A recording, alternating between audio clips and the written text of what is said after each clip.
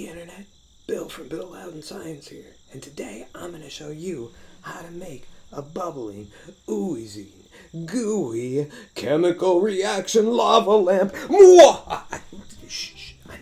Mwah!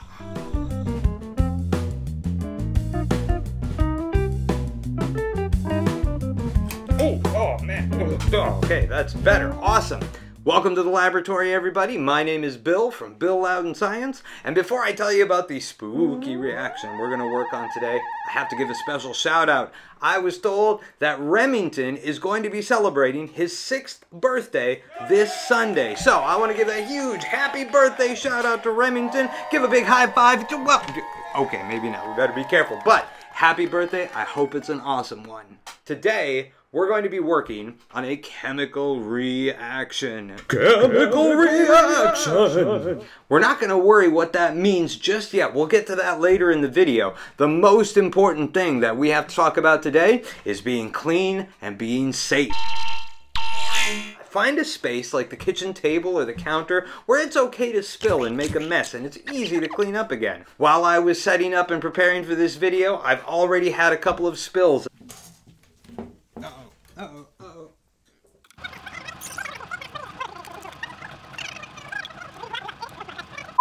Also, because we're handling chemicals, the other consideration is we always want to be safe. All of the chemicals we're going to use today are safe to get on our skin. We can wash them off, nothing bad will happen. But if we get those chemicals on our fingers and then we get them in our eyes, we're gonna have a bad time. So please be very careful that we don't get any of the chemicals that we use today in our eyes, in our ears, in our mouth, and especially in our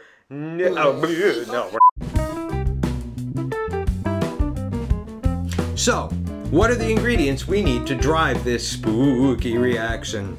Well, I've already measured out some of the liquids we're gonna need. I've measured out a ½ cup each of cooking oil and vinegar and just plain old water.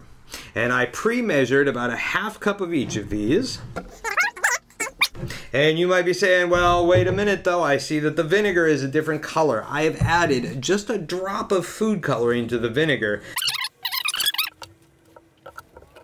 The last ingredient we need to drive our chemical reaction is another classic chemical used in home science, and that's going to be baking soda. Baking soda, or sodium bicarbonate, is a base, and it's going to react really well with our vinegar. The final thing you're going to need is a tall, clear cup or glass. I've got a jar here I'm going to use. And in order to make our experiment light up, if you've got one, it would be very handy to have a flashlight. We've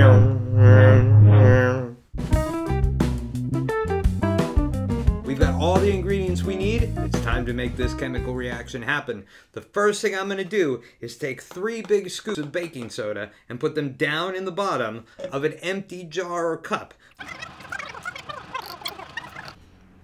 Into our baking soda, we're going to add all of the water that we've measured out, about 1/2 cup of water. And then we can just give it a slow shake, kind of a little shimmy, a little bit of a stir, a little bit of a... Okay, anyways, the next thing we're going to add in is the oil. We're going to notice that when we add the oil does not mix with the water. The oil is actually going to float on top of the baking soda and water solution. That's important, and we'll talk about why that is in a couple of minutes. But for now, it is time to make this reaction happen. The last ingredient we've got is our vinegar with a little bit of food coloring in it. We want to either pour really carefully and slowly, or you could also use a spoon or a dropper to just get a little tiny bit at a time, and you're going to drop it into the jar. And almost immediately, you're going to notice the sign of a chemical reaction that we are looking for. We are looking for bubbles.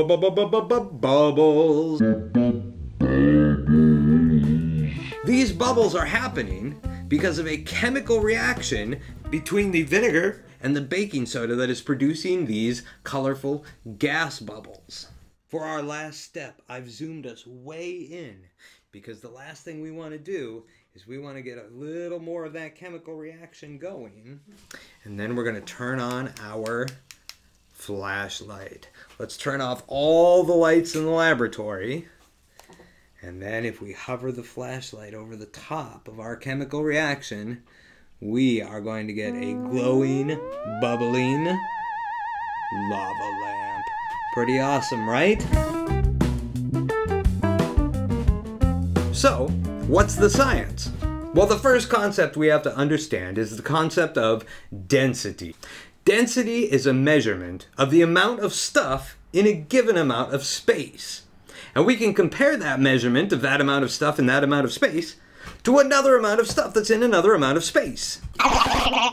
For example, take the jars that I have here. I have two jars. They're the same size. They both hold the same amount of stuff. But in one jar, I put 5 ping pong balls. And in the other jar, I put some beads. I don't know, maybe like 1, 2, 3, 4, 5, 6, 7, 8, 9, 10, 11, 12, 13, 14, 15, 16, 17, 18, 19. 192, 193. There's probably like 1,000. And we know also that those ping pong balls are mostly full of air. They're mostly empty. Whereas this jar not only has more beads or more spheres in it, but they are solid, which means that there's not very much empty space in this jar. We would say in terms of spheres that this jar is less dense than this jar. We can say the same thing about liquids. I have 2 cups here that are both the same size. In one cup, I have oil, and in the other cup, I have water.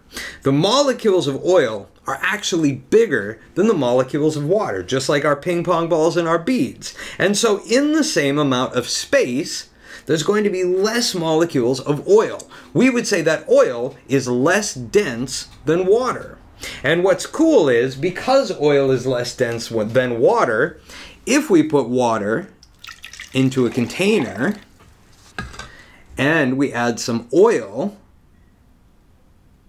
the oil does not mix and it floats on top of the water. Likewise, vinegar molecules are also heavier than oil, or oil is less dense than vinegar. So when we put our vinegar droplets in, the vinegar sinks through the oil and down into the water. The second concept we have to understand is the concept of a chemical reaction. Chemical reaction! A chemical reaction is when you mix 2 chemicals together and you get something brand new. There are certain signs we can look for to see if our chemicals are producing a reaction. So here I've got the vinegar and the baking soda, and when we mix these 2 together, we're going to see one of those signs. And this is a classic sign of a chemical reaction. When you mix together baking soda and vinegar, you get gas bubbles. Gas bubbles. So that's all there is to this bubbling, spooky reaction. You can let it go until the bubbles have finished, and then you can use some warm, soapy water to clean it out and start all over again. It's been awesome hanging out with you, and I hope to see everybody again really soon. Boy, you know, these bubbles, they're kind of relaxing. They do kind of make one just a little